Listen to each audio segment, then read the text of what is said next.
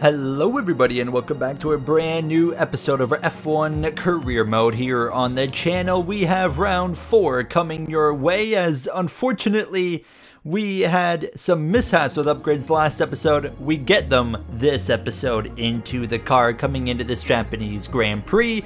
On top of that, we start development of some more upgrades as well. Unfortunately, coming into Suzuka, you can see we're still at the bottom of the R&D behind V-Carb and Kick Sauber as well as we come through into free practice 1 on Friday. This track, of course, loved by Sebastian Vettel, of course, my all-time favorite F1 driver, hoping to kind of channel that Seb energy at one point in our career at this circuit as we get ready to roll here from Suzuka for the Japanese Grand Prix weekend. Right, boys, I'm excited for this one. Let's have a strong weekend. Good luck this weekend, Gary and team. It will be a tough one. We just need to wait on some more upgrades. And you hear the message from myself and as well our team principal, James Vowles, now as we get underway here in FP1. So we have, as a team, yet to make it into Q2 this season. We're hoping that maybe Albon or myself can change that today coming into this weekend. I don't really pay attention to head-to-head when it comes to qualifying because at the end of the day I don't care. The race is what matters. Albon is 2-1 compared to myself head-to-head in race performances now. So the only time we actually have beat him was when he DNF'd in Bahrain. So hopefully today we can beat him straight up. That is the goal here. Just straight up beat Alex Albon on track and see what we can do now, of course, and let the rest of the performance kind of write itself into history now as we come through to the end of the third lap of the race program here in FP1. And I was overall relatively happy. You could see there was definitely a little bit of a struggle for grip. Albon went P9 in FP1 on the medium compound tire with Verstappen, Norris, Piastri, your top 3, myself in 18th with Ricciardo and Casper Ackerman at the bottom of the grid. Formula 2 off this weekend as well, by the way, so nothing to pay attention to there, but Oliver Behrman did win the second round in Jeddah, and in Melbourne it was actually Mercedes up-and-coming prospect Aiden Jackson that picked up his first win in Formula 2 in his first season, which was quite impressive there. As we come through into Q number 1 now, and like I said, the goal, try to get one of our cars into Q2. Can we finally do it? I was finding a pretty decent comfortability around the circuit throughout this weekend. This was the first episode recording on my new pedals that I just got, so I was trying to adapt to my new brake pedal. I got the Thrustmaster T3 PMs, and the brake pedal is really hard to push down compared to my previous Thrustmaster T3 PA pedals now. Everything else I run is Moza shifter on the, you can see on the camera there, and then the wheel and the wheelbase. It's the FSR wheel, the Formula wheel with the R12 base, if you were wondering. Not sponsored, by the way. Nonetheless, we come through to our last lap in Q1, and Albon's 15th, first one in. We're the first one out in P16, but we were immediately finding time. Who didn't find time was Albon. He did not improve, and now we're down to 16th and 17th, but we're finding major gains. We found 0.6 of a second. Hulkenberg splits us for P17. We're down to 18th, but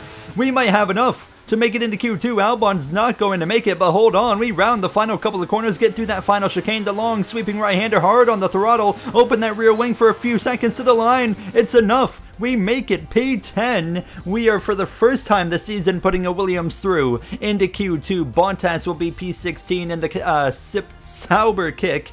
Albon 17th, Hulkenberg, Ricciardo, and Tsunoda in his home Grand Prix, unfortunately, will line up at the back of the grid. Q2 underway. We only have one fresh set of soft compound tires to work with, and I wasn't expecting a whole lot. I didn't think we were going to go P10 again, that's for sure, but I do believe we have the capabilities of maybe beating Casper Ackerman, as well as our fellow Rookie of the Year competitor, Devin Butler. I think we can beat him in the Kick Sauber now as we round the long sweeping left-hander hard on that throttle, use up the curbs on the right side a little bit here through 130R, and on the run towards that final chicane, the timing was looking pretty competitive as we hit the curb, hit the apexes on both corners there. Fairly happy with this lap. It was a one and done. Open the rear wing to the line, and it's going to be P13. Very happy with that.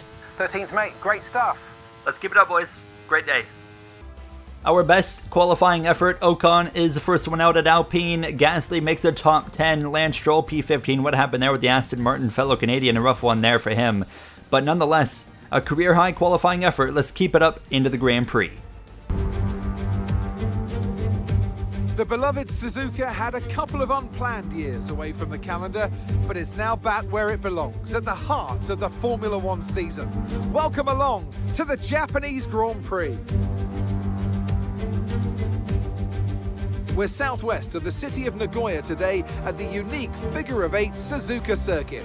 3.6 miles and 18 corners make up a lap here, with average speeds approaching 136 miles per hour.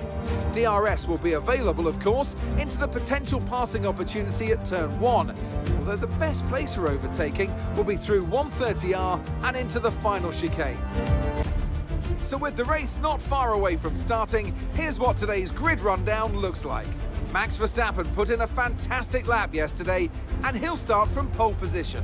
And Lewis Hamilton completes the front row. Looking down the rest of the grid, we have Russell, Leclerc, Sainz, Oscar Piastri, Perez, Fernando Alonso, Gasly, Ocon, Ackerman, Golden Boy, Butler, Stroll, Norris, Bottas, Albon, Ricciardo, Tsunoda, and Nico Hülkenberg rounds off the grid. And with lights out just moments away, it's time to go down to the track. So we're ready to go racing, and we are going to be on the one stop today, from the hards to the mediums. Two stop is a possibility, but I just don't see it working out as we get ready to roll. The formation lap gets underway then, and it's going to be interesting today to see how the dry conditions could affect the lifespan of the tyres. All right, Alex, good luck today. Focus on moving forward here. Yeah, thank you, James. Let's have a strong day, guys. Good luck to Gary as well. We're almost ready to start the race as the cars take their positions on the grid, with the drivers and teams making their final preparations. Okay, great day yesterday. Let's keep it rolling into today. Good luck. Thank you, Mark. Thank you, team. Yeah, let's have a good one. Yesterday was great, but obviously a lot of laps of racing today. So we'll pull up to the grid now, and of course wondering not only what we can do, but of course what can our teammate of Alex Albon do. Like we mentioned already, he comes into Suzuka up 2-1 compared to myself in the head-to-head for teammates. Now Hülkenberg took a grid penalty. He starts at the back of the grid, moving Tsunoda, homeboy, up into P19 behind his VCARB teammate of Daniel Ricciardo. Then Albon just in front of the pair of them as we're ready to go racing. Max Verstappen is going to lead the field towards turn 1. It's a great start for myself, but Ocon blocks the way. We can't go anywhere. Verstappen under pressure immediately, but not enough. He's already clearing away from the Mercedes duo of Hamilton and Russell. There's Leclerc over Oscar Piastri, his teammate of Norris as well. Starts well down the order with a penalty, so he has some work to do here today in Suzuka, and you can see him sandwiched in just in front of myself. Actually, I got overtaken by a couple of cars off the start. Getting boxed in behind Esteban Ocon did me no favors in the first few corners, and I lost some ground, unfortunately, instead of gained anything. Verstappen in front, in command, of course, looking for redemption after the absolute disaster Australian Grand Prix for him in Melbourne. Albert Park just has not treated him well in the career mode or in real life as well, as I was actually making a big bold move at the hairpin behind, further down the grid I should say, up the inside of Lando Norris. Unfortunately it did not turn into anything. I would not gain any positions out of that. Norris would stay ahead. Leclerc settling in 4th position now as we'll go back on board, and you can see we're down to P15 after starting 13th. Butler unfortunately in front of me. Lance Stroll, Norris, all of those guys now as we continue down this long straightaway, and now we're under pressure from Valtteri Bottas as we head towards 130R. He looks up the left side. Norris going for a move on Bottas's teammate Butler, and you can see we keep it around the outside. Questionable track limit moment right there, but Norris gets through on Devin Butler, so Norris into P13 right off the bat, trying to work his way forward now as we'll see how quickly he can navigate his way through the grid. Here we go, ending lap 1, a run on the back of the Kick Sauber to the left side. A fellow Rookie of the Year contender I should say now will be wheel to wheel into turn 1. Neither of us left two young drivers going wheel to wheel for not the first time this season already, but we clear Butler and take the position now. We're on a mission to gain some of the ground we lost on the initial start. Back into P14 now, looking for at least one more spot to get us back into that 13th running position, but a great move right there around the outside. But credit to Butler, kept it clean, but certainly did not back out of it now. As you can see, Casper Ackerman locking up on the hairpin right on the nose of Lando Norris. That stacks them both up right to myself. Butler and Bottas all just behind. They are on the hard compound tires as well, but the guys in front of us, Ackerman and Norris, both on the mediums, and they are having a heck of a scrap here now as we come towards the end of lap 3. Norris with a bit of a moment. We tag the back of the McLaren. No damage done to our wing, fortunately, and we continue on, but they should be able to, you know, run away from us, both being on the mediums, and of course my Williams being the worst car on the grid, but we're relatively doing well, holding our own, keeping these guys within striking distance. Norris should get Ackerman right here. Ackerman tries to keep it up the inside, not going to be enough. Norris through into P12, and now Ackerman's going to be under pressure from myself. Here we go. He's going to have DRS, but we as well have the same. Not a lot of battery to use. We're already down to about 23%, so I'm trying to not drain it. As we show the nose, we're going to lift. It's not going to be enough into turn number 1. Now into turn 2, Ackerman logs up on the apex. We hit him, and somehow no damage again. I hit the back of the Haas. I don't think I have damage though. It looks okay from what we see. Keep pushing. We continue on. Norris now in 12th. He's going to run away, and I don't think we have enough pace really for any of the other cars in front of us. Our car is simply too slow at this current point in the season. So yeah, I'm pretty sure this is all we're really going to be able to get today. And now we just kind of have to hope for some luck, maybe some good fortune, safety car, virtual safety car, anything that could allow us to have an opportunity to mix things up here. And sure enough, as we come to lap 7, the guys in front driving away. Norris is 4 seconds ahead at this point now. We have kept Ackerman just out of DRS range. He's 1.3 seconds back.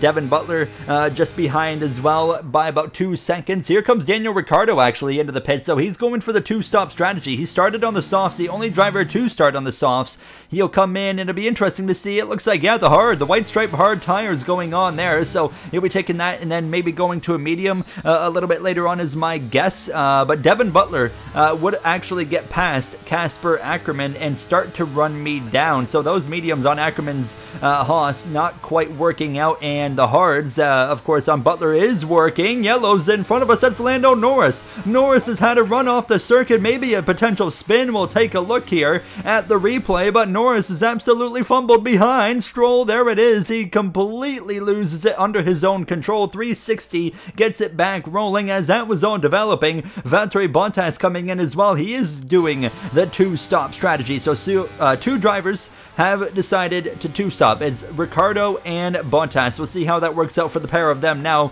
Ricciardo with a bit of a slow start in his full-time return to Formula 1 racing now, as Devin Butler is starting to put some pressure on myself as we come to lap 12, hitting 13. Charles Leclerc into the pits a little bit early, a couple laps earlier than I expected. He's going to be right behind us now as we head towards turns 1 and 2. He was right in that top 3, top 4 battle, and I think he's trying to undercut both Mercedes to try and get second position here now, and he would quickly get up to the back of myself and Devin Butler, and he was losing patience very quickly.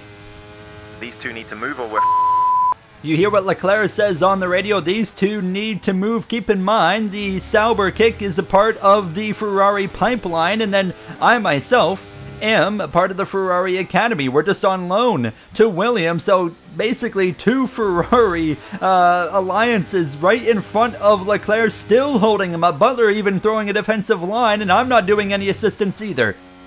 What the Get them out of the way. Okay, Gary, pit this lap, please. We need to get out of the way here. Box this lap 1 lap early. You hear the call, so we're actually going to pit 1 lap early to get out of the way from the Ferrari, but the damage might already be done. We have not done any favors to Leclerc as we're going to come into the pits now. Butler stays on the track, but Leclerc is going to breeze by him already. So we head into our box here. It's going to be, of course, on to now the mediums to take us to the end of this Grand Prix, and I really hope we did not screw over Leclerc there. Obviously, Butler did him no favors either, but I certainly didn't help the situation as we'll exit back onto the racetrack. Currently P17, but I think we're going to cycle out P15, and then when Ricciardo and Bottas make their second and final stops, we'll go back into P13. So, and you can see they're the 2 directly in front of us, so it all makes sense. About 6.3 seconds to Bottas on the mediums, Ricciardo on the hards, 5.8. It'll be interesting to see which one of those 2 comes out on top of each other. I think it's going to be Valtteri Bottas, though, in the kick. Sauber now, as Leclerc coming to lap 15. There it is. He's not going to be able to leapfrog Lewis Hamilton, so this is not going to work. Those guys, man. Okay, just to let you know, Ferrari is not happy about what happened there. They wanted to undercut the Mercedes. I mean, we got out of the way as quick as we could. I don't really know what else they wanted. Don't worry about it. Just keep racing, mate. LECLERC angry, Ferrari angry with not only myself, but as well Devin Butler and mainly the team of Kick Sauber. We might have some explaining to do. I don't know. I really don't think we did much wrong. We had to race for a position on Butler. Did we hold up LECLERC? Absolutely. But we pulled off one lap early. So I don't know. I really don't know what Ferrari wants out of us in that situation right there. I know, of course, we are a Ferrari Academy driver, but I don't think we did anything wrong. We still did help LECLERC at the end of the day. But we're going to go through the grid with 10 laps to go. 10 laps remain here in Suzuka. What a bounce-back performance from Max Verstappen, who is in peak form today. 5 seconds clear of Lewis Hamilton, and the gap continues to climb. LECLERC within 2 seconds of Lewis, but I think he's going to soon come under fire from George Russell here. LECLERC was furious on the radio just a few laps ago. Ted, what can you tell us? Yeah, guys, Ferrari pitted him a bit early in an attempt to give him a gap over both Mercedes. Instead, he came out behind Lewis, and George is already breathing down his neck. Charles was quite understandably angry with the Sauber and Williams of Owen, although I don't think they did anything wrong. They absolutely didn't. It's called racing. There is Ferrari relation with both drivers or cars, but that doesn't matter. It's early in the year. We're here to race. And there you see Lando Norris still seeking that first win. It's going to have to wait a bit longer after starting down the order, then having a self-spin as well. A solid recovery drive into the top 10, however. Owen in P14 here, a solid run, but his pace hasn't been quite as fast as others on this second stint. He could find himself under pressure before it's over. Home driver Yuki Tsunoda could be all over him soon. Only time will tell. Let's see if Yuki can get to him. And there you have, through the grid, Ricciardo at the back of the grid. He's made his final pit stop. Albon down in P19. Not been a great day for him, but for us, we've done a great job. However, as these laps are winding down, now less than 10 laps to go. We've gotten up to P13 because Bottas has also made his pit stop, and now here's Russell actually passing LECLERC to do the more damage and put him down to 4th and off the podium completely. Hold on, LECLERC's going to try and fight it through 130R. He's on the hards compared to Russell's mediums. Into the final chicane, who's going to come out on top of it? It's easily going to be George Russell. Piastri, Perez to follow in 5th and 6th. A pretty rough day for Perez now, but as these laps are winding down, look at the gap to Yuki Tsunoda and Casper Ackerman. We're losing time. The actual last place in R&D of this Williams is starting to show on this final run. I mean, we're on the medium compound tire, and we're not even driving away from these guys. Now, it seemed like the medium did struggle a little bit on the first run. I mean, we were able to pass and fight with some cars on mediums while we were on hards, so maybe it's a medium compound tire kind of thing, I'm not sure, but nonetheless, what is for sure is Yuki Tsunoda, who qualified 20th, started 19th, has worked his way up to 14th, and with now just a few laps to go, is hounding on the back wing of my Williams now, and has a chance to go up to P13 before this race is over. We gotta be careful with how we race Tsunoda. This is a home Grand Prix for him. Of course, I don't want to be the guy that chucks him off into the gravel at his home race now, but as we come to 3 laps to go, Verstappen running away with victory over the pair of Mercedes. Tsunoda trying to put some pressure in the V-carb on the back of my Williams as we go through the double sweeping right-handers of turns 1 and 2 as we slip and slide a little bit on the exit at the corner now, trying to find any little bit of grip we can. This is our bread and butter corner right here. We gain so much time out of this hairpin. We're able to just get hard on the gas, but Tsunoda makes up the time quickly by the end of the lap. He gets right to my back wing again as we come to 2 laps to go. Stroll has overtaken Ocon in these closing moments, up into P11 now, but we might be under pressure right here with 2 laps to go. Tsunoda in striking distance. We try to break the slipstream now. Pull to the right, pull back to the left. He's going to be close. Is he going to go for a move? No. We stay through into P13 for now.